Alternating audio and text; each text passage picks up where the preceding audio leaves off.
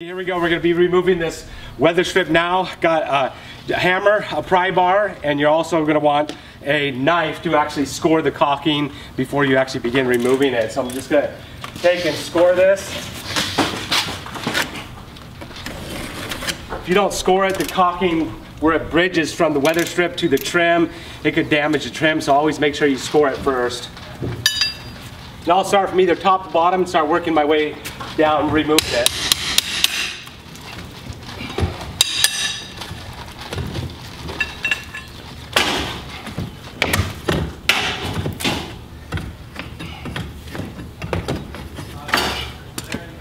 That's how simple it comes off. Now we'll cut a new piece, put a brand new piece on it.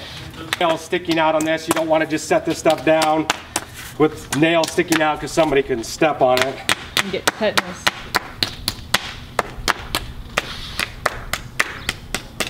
Otherwise you step on it, you're going to get tetanus, have to go to the hospital.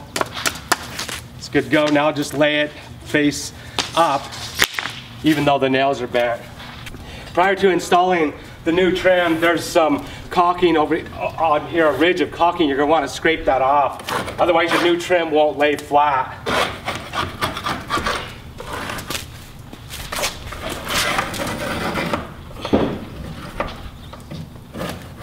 A simple painter's 5-in-1 or putty knife will work for that. So to make it simple now, I've got my new weather strip right here. I'm just going to take my old weather strip. Instead of having to use a tape measure and measure it, I'm just going to use my old weather strip to measure my cut.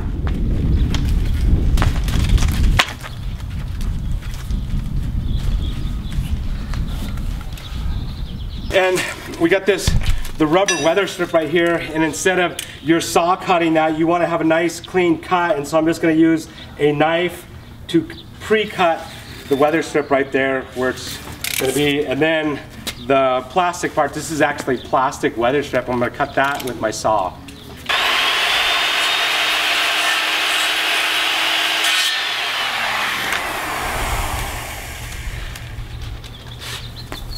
I'll take it back to make sure it's correct.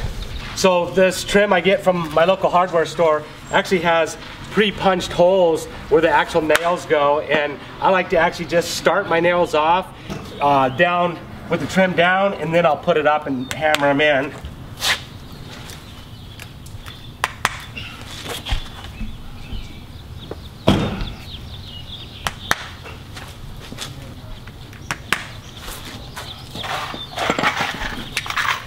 So we just keep boxes of these 1.5-inch flathead nails in our van because we replace this stuff quite often. Now with them pre-done, we'll set it up here and start nailing it in.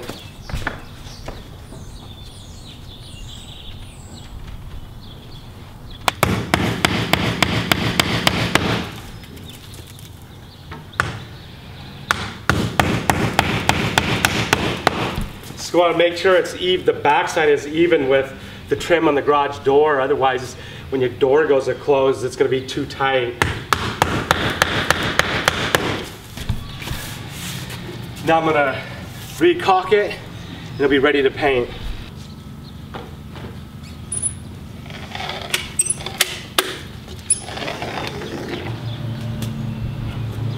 Now my new weather strip is all installed. One last thing, the weather strip, we just want to make it cut at an angle right here, the rubber, so it actually looks nice and isn't just a blunt end right there. Finished caulking that bead right here, so we're just going to trim that with a pair of scissors.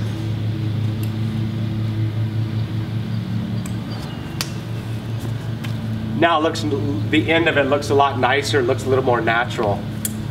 On the opposite side, the other piece on the other door, because this old style weather strip is a little bit narrower than the new style weather strip, and he just wanted the two sides done, so I'm going to be doing the opposite side to make sure it looks symmetrical.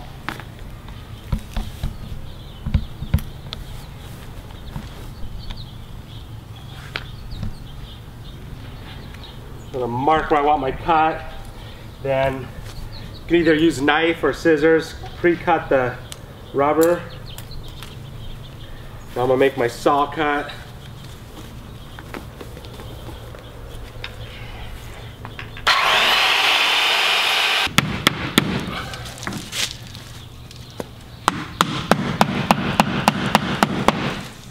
Make sure this back side right here is flush.